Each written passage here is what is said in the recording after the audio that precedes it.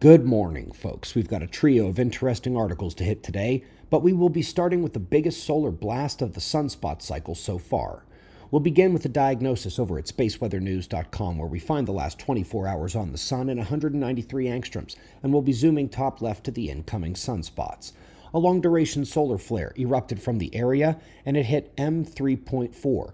Not titanically huge, but it had extremely long duration, allowing for coronal particles to be fantastically ejected in a CME that still probably wouldn't be a grid killer if it was aimed at Earth, but which surely is the biggest blast yet in solar cycle 25 and would have produced major geomagnetic storms had it been aimed our way.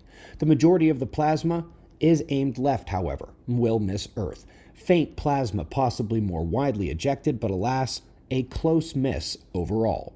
We did see one more elevation in solar wind plasma pressure in geospace right as the flare occurred, and Earth's geomagnetic field entered a brief storm condition overnight. We'll be monitoring the solar wind today and, of course, those sunspots, which aren't huge, but clearly have the significant potential to flare. Up first in the articles, monarch butterflies are supposed to be declining rapidly during climate change. Nope. Summer bounce back is making up for winter losses, and in fact, the overall number of the monarchs may be increasing. Solid article here on more significant electron precipitation into the atmosphere than was believed possible, and they watched it during a geomagnetic substorm event that wasn't even anything significant.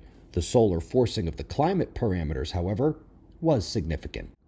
Lastly, folks, a look over the last several Earth disaster cycles puts the Heinrich events in firm view, the 6,000-year cycle. And in their data, which is from Northern Africa, you can see how not every cycle presents the same, nor do we see peak marks or dips at the exact places for each parameter.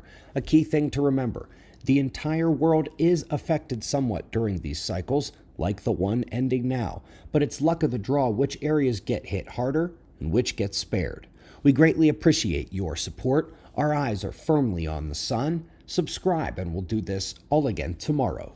Right here, but right now at 6 a.m. in the new Valley of the Sun. Eyes open. No fear.